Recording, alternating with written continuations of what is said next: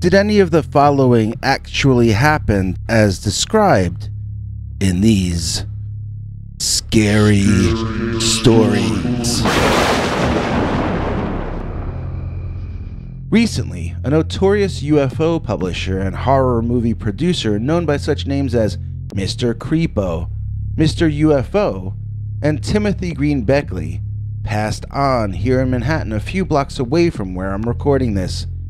He and I had met in 1992 at the old New York Fortean Society meetings that he helped the legendary John A. Keel arrange.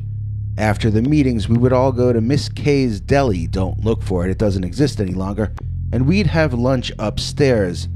There would be fans of the strange, as well as such figures as Ingo Swann and Antonio Huneeus there with us, eating Miss K's deadly meatball sandwiches.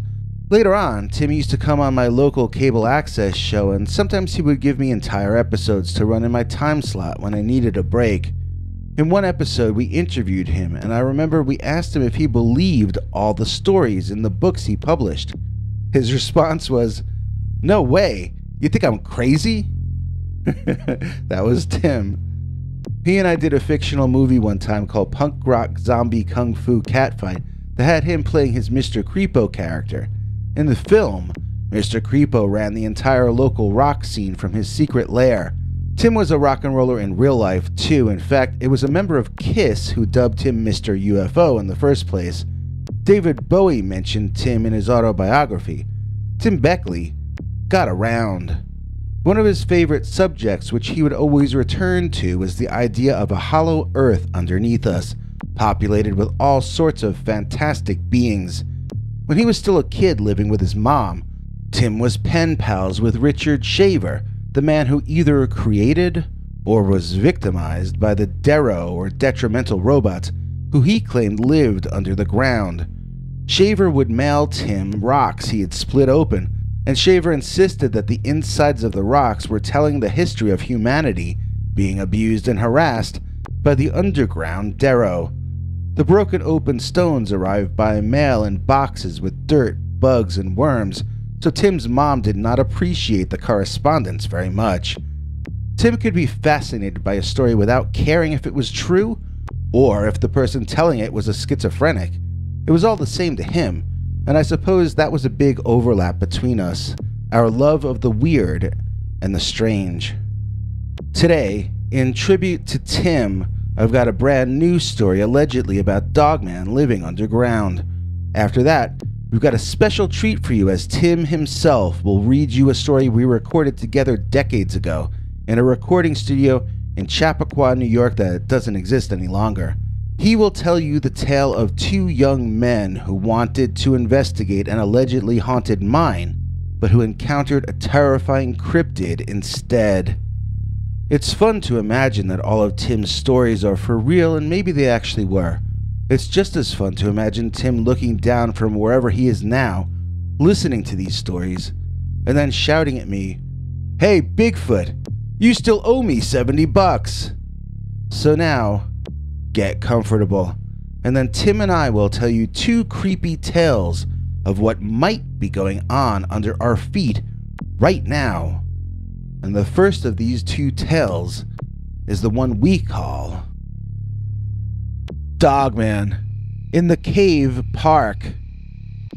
Dear Scary Stories NYC, I've got a Dogman story for you.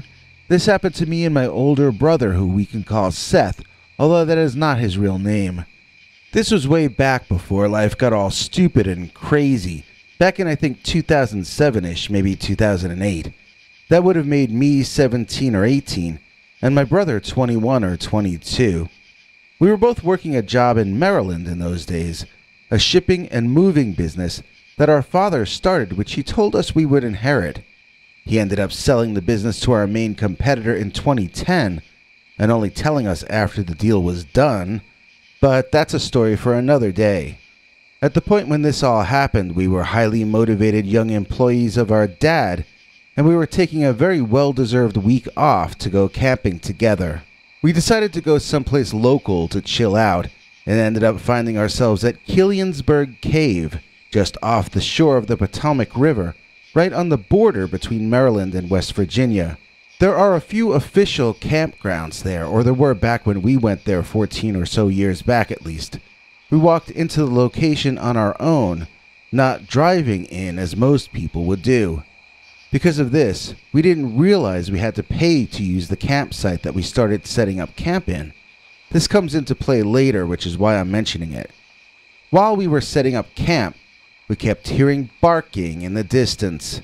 It was frequent enough and annoying enough that we talked about it.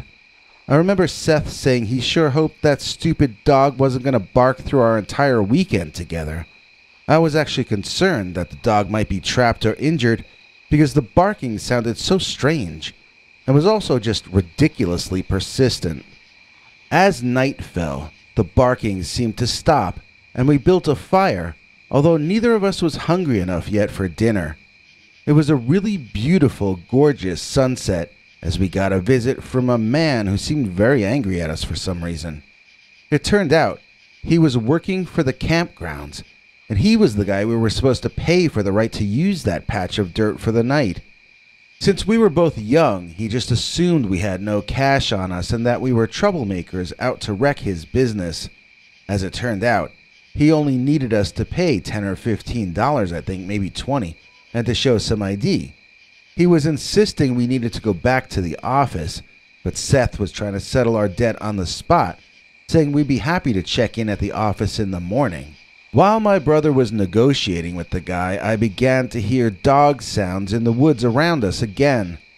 It wasn't barking this time, though. It was a growling kind of a sound. It was so deep that I almost wondered if it might be something other than a dog, like a bear, for instance. I remember interrupting Seth's conversation with the park worker to ask both of them if they knew what a bear's growl sounded like. Neither of them had noticed the growling at all until they stopped talking to listen. At that moment, out of the trees burst this figure that is really hard to describe. I've seen images and drawings of what Dogman is supposed to look like, and this creature looked more like that than like anything else I can think of. That having been said, it did not look exactly like the generic image of Dogman as it exists in 2021 when I'm typing this down. This was a hairy man, make no mistake about it, and his legs looked like the hind legs of a canine.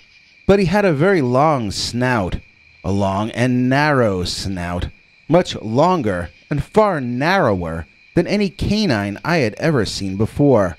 He also had carnivorous, dangerous-looking teeth so large that at first I thought he was wearing ill-fitting dentures. It had dog ears up on top of its head, just exactly as you often show in your thumbnails, and its eyes glowed bright white. I don't mean it had eye shine. I mean its eyes were clearly lit from within as though it were used to walking around in darkness. Its arms were a mix of human and canine arms, possessing features of both, but fully resembling neither. I suppose they were a bit more muscular than a dog's arms would normally be, but not outrageously so. It had very large dog paws, but they were not hands or claws as is sometimes depicted in the modern literature. My brother was asking the parks guy if he carried a firearm, and he looked at Seth like he was crazy. The Dogman was about 7 feet tall when standing upright like that, and it was growling and advancing on us. It looked to me like he was very hungry, and, lacking any weapon to defend ourselves, I honestly thought that we were goners. That was when my brother Seth's quick thinking came into play.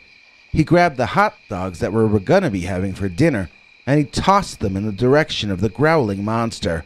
The Dogman did not seem to understand that this was an offering of food at first, a bribe to leave us alone. The creature seemed somewhat blind, to be honest, and looked to be agitated by the light of our fire. When the hot dogs came flying his way, he dropped to all fours and began barking furiously. That same bark we had been hearing all day. While snarling and roaring at us, though, the creature began to smell the hot dogs. He sniffed at them almost comically. then picked them up gingerly with his teeth and retreated into the woods, presumably to dine in private. Seth told me to pack what I could grab as he began tossing dirt on the fire to put it out. He asked the parks guy if we could come back in the morning to retrieve our tent and gear, and the guy acted like he didn't understand why we were suddenly wanting to leave. "Didn't you see that thing?" Seth asked him. "It was like a cross between a dog and a bear," I said angrily. The dude started giving us this line that it was just an escaped family dog and not a threat at all. Can you imagine? Something with a prehistoric dog snout that stood on its hind legs 7 feet tall and had glowing eyes? Oh yeah, that's just Fido wanting to play fetch. Nothing to see here. So we went back to the stupid office and paid to have the campsite overnight, even though we were leaving. We didn't want our stuff to get thrown out before the sun came up so we could go back and get it. And we didn't want to stay there in the dark with that cave dog thing wandering around. Besides, we had given it our dinner, and so now we needed to go get something else to eat somewhere else. So both Seth and I think that it's just too big a coincidence that we were camping near a famous cave when we saw this animal with glowing eyes that seemed to be blinded by bright light and flames. We think the glowing white eyes were a sign that this creature lived underground in a world with very little light. Possibly it was barking and whining all day long out of its confusion resulting from being out on the surface during the daylight hours. It must have, in our estimation, wandered out of the cave system by accident, and I hope it found its way back underground soon after that. We both also think the Dogman must have come from very deep underground, because if it lived near the surface of a very famous cave, it would certainly have been seen and noted by scientists long, long ago. I don't know if that theory would explain all Dogman sightings, but my brother and I feel pretty certain that it satisfies our sighting of the Dogman in the cave park.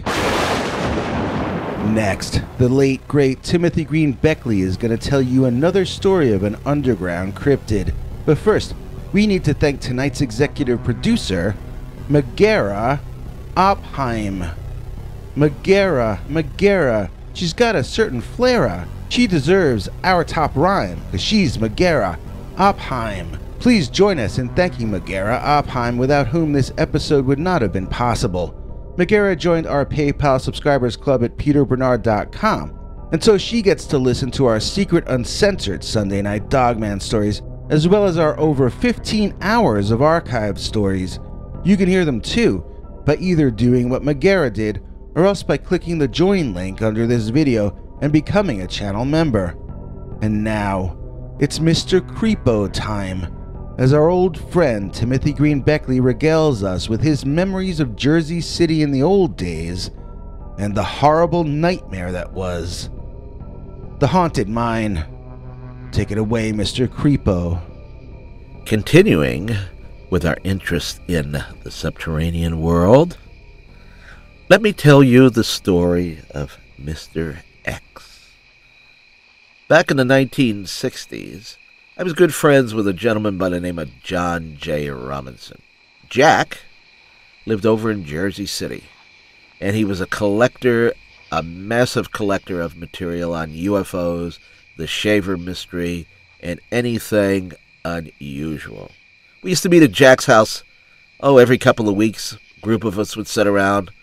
Augie Roberts, well-known photographer who had taken snapshots of UFOs over the New York City skyline, and Dominic Lucchesi, who was always dabbling in free energy and anti-gravity devices he liked to tinker with.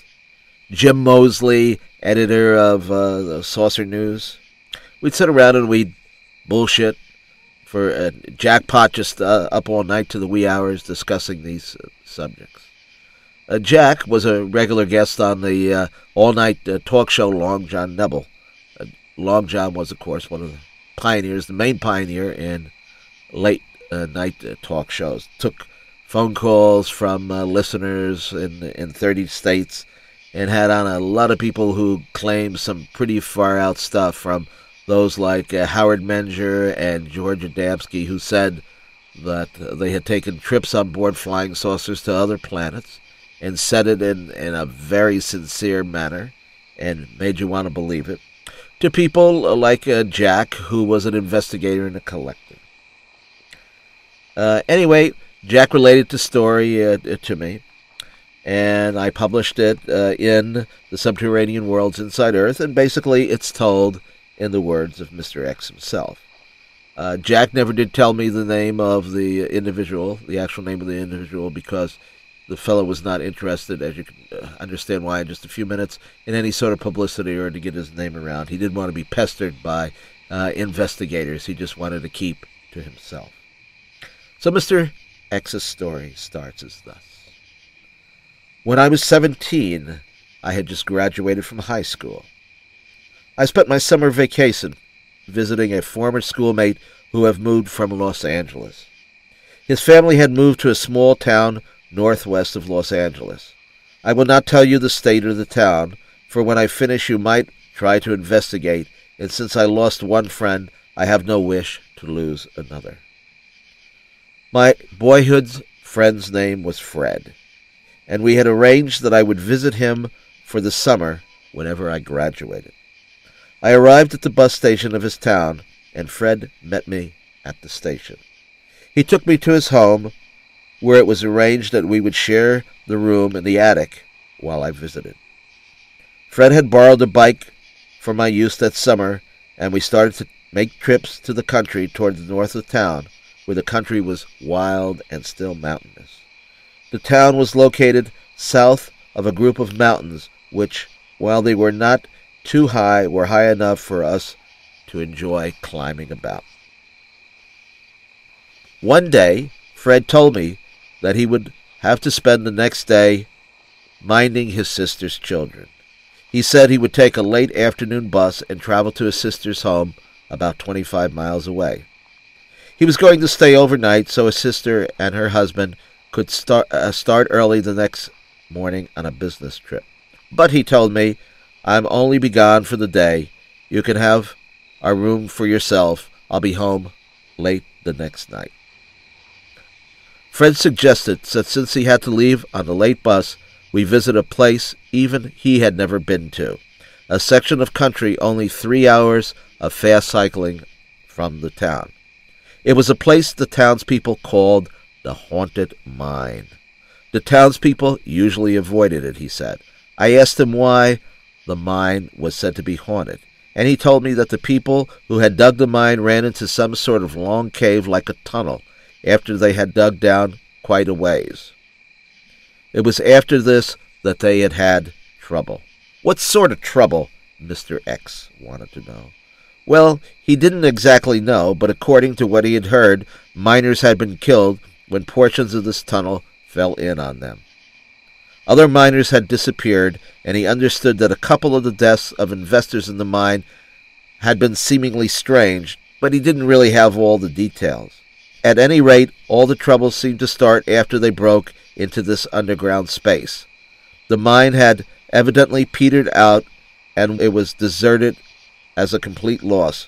No one visited the mine or lived near it anymore. I asked Fred how we would manage to locate the mine if he had never been there, but Fred said that a friend of his had visited the mine and told him about the roads and how to locate it. When I asked Fred, my friend, if he could persuade his friend to go along, Fred said that the friend had broken his neck falling from a cliff he was climbing the day after he had visited the mine. That's odd, isn't it? I asked Fred, and he told me the only thing odd about it was that his friend had climbed the cliff when a path leading to the top was only a 10-minute walk from where he was found clutching a piece of black cloth in his hand. I guess he spotted the piece of black cloth, climbed up to get it, and fell when he reached for it. We started out for the haunted mine early that morning and cycled on increasingly poorer roads until we were somewhere way up in the mountains. We had to leave our bicycles because the road we came to was so bad that it was impassable. Fallen trees and large rocks had rolled down the side of the mountains. We left our cycles and started to climb up the road. Fred told me the opening to the mine was located on that road, but that the road led around the other side of the mountain. We climbed the road for about 20 minutes, and then we rounded the mountain and came upon a spur of rock. When we continued on the road around the rock, we came to a cleared area which had several deserted buildings standing together on the edge of the mountain. Past the buildings loomed a pile of debris which had evidently been dug from the ground and allowed to slide past the top of the pile down the side of the mountain. The entrance to the mine was evidently located behind one of the buildings and on the other side of the pile of debris. We passed the building and started around the pile from the mine when suddenly we came to the entrance. It was then we saw it. Standing on the edge of the mine, as if on guard, was the most frightening creature I had ever seen. The being, that's what I call him, the being was about 4.5 feet tall, but very large around, with eyes large and circular, and the head seemed to be covered with a sort of hood, while it seemed to have wings which were folded around in front of it. We saw no arms.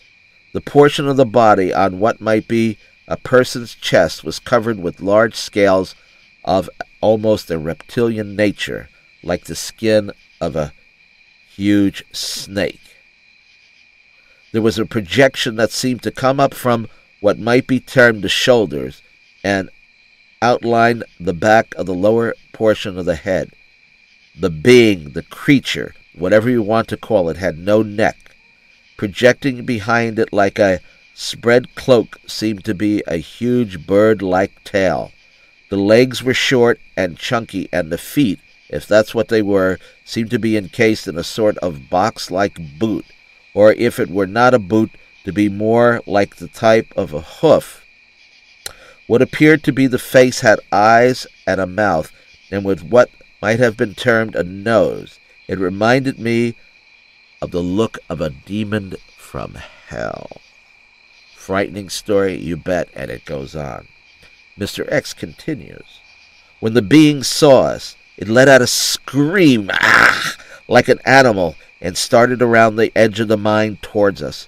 It rustled its wings or cloak, as if it had arms, but we did not stop to see. We broke out of the paralysis of fright and wheeled in retreat at full speed. We covered the 20 more minutes of hillside road in less than 5. Believe me, we got out of there in a hurry. We grabbed our bicycles and set off at breakneck speed over the road for home. We rode so fast that we covered that 3-hour journey in less than 2.5 hours. Fred drove directly to the bus station, where he checked his cycle and got on the bus, which took off before the one he had expected to take. I locked my bike outside the local motion picture theater and took in the show.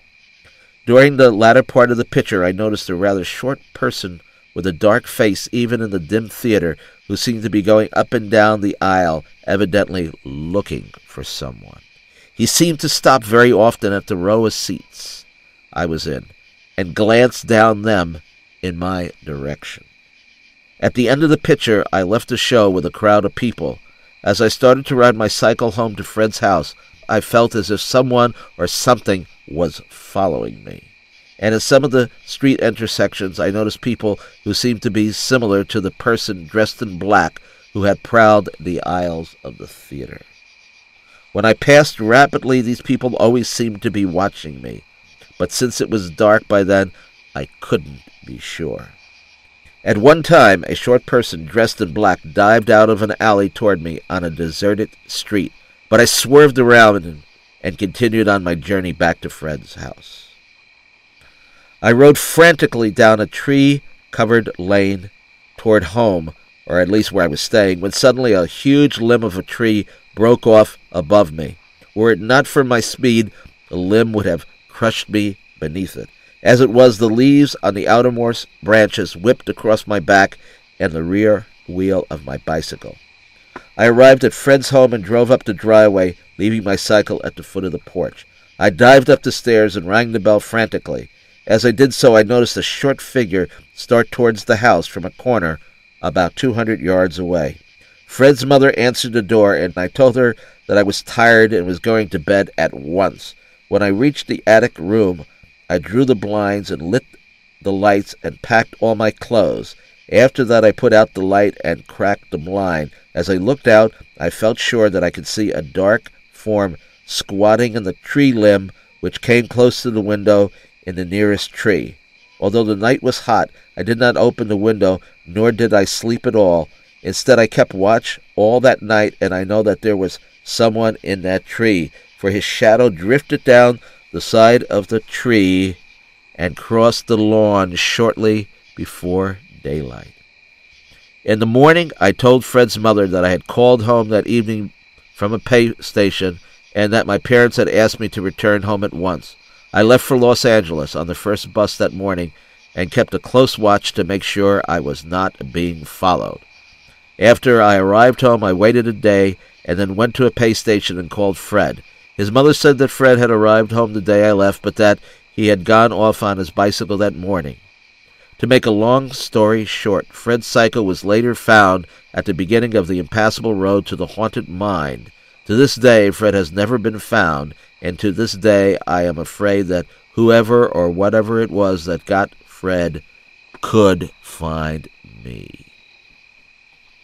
Thanks for watching till the end. If you liked what you saw, please consider clicking like on the video or sharing it. You can become a channel member by clicking the join link below. Then you can check our community page to find the links to 10 hours or more of secret, uncensored Dogman stories too wild to be told on this channel. Your other option is to join our paid subscribers club at peterbernard.com. That's Peter's homemade club, where he will personally email you the links as well as occasional secret club messages. You may also be included as an executive producer in a future episode. If you have a scary experience you want to tell us about, you can email us at scarystoriesnyc@gmail.com, or else call our Scary Stories voicemail hotline at 804-LESS-SCARY. The machine cuts off every few minutes, so if you have a long story, please keep calling back and we'll piece it together later on. Good night,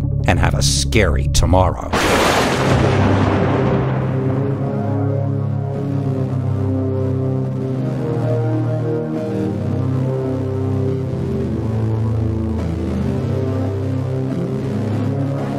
Come back for more scary stories.